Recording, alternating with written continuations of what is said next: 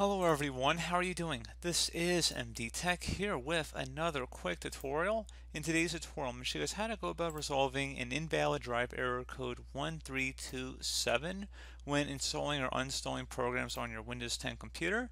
So this could definitely be a frustrating issue, and in today's tutorial, I'm going to show you guys how to hopefully resolve it without too much of a hassle, and we're going to go ahead and jump straight into it.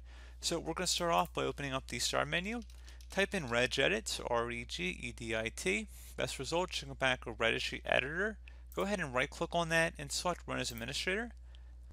If you receive the user account control prompt, go ahead and select yes. Now, before we proceed in the registry, I would suggest that we create a backup of it. So if anything were to go wrong, you could easily restore it back. So in order to create the backup, it's very simple. You just want to go ahead and select the File tab and then Export. File name, I recommend naming it the date in which you're making the backup. Export range, keep that at all, and then save it to a convenient location on your computer.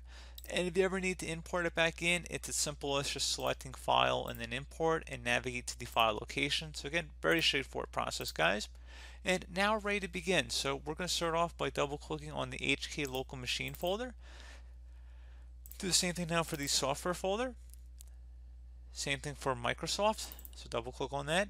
Locate the Office folder. Double click on that one. And then depending on what version of Office you're running, it might be 16, 19, 13, etc. Just want to go ahead and select the corresponding number for that. So we're going to select 2016 here, so 16.0. And there should be a delivery folder under here. If not, you're going to have to right click on the 16 folder or whatever number, again, your version of Office is, and then select new, and then select key. You want to name this key delivery, exactly how it appears on my screen here. Hit enter on your keyboard to save that. And now on the right side here in a blank area, you want to right click, select new, and then select string value. You want to name this value local cache drive, exactly as it appears on my screen here. So again, local cache drive. Cache is spelled C-A-C-H-E. First letter of each word should be capitalized. Hit enter to save that. And then once you have that, we're going to go ahead and double click on it.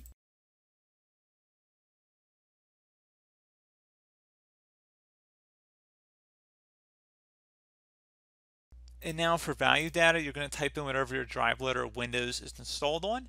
If you're unsure, you can go select the File Explorer icon down in your system taskbar down here, or you could search for it. And then if you select this PC on the left side, you can see a little Windows icon above the hard drive. And in parentheses, it has C, which means that is our hard drive here that Windows is installed on. So we're going to close out of here.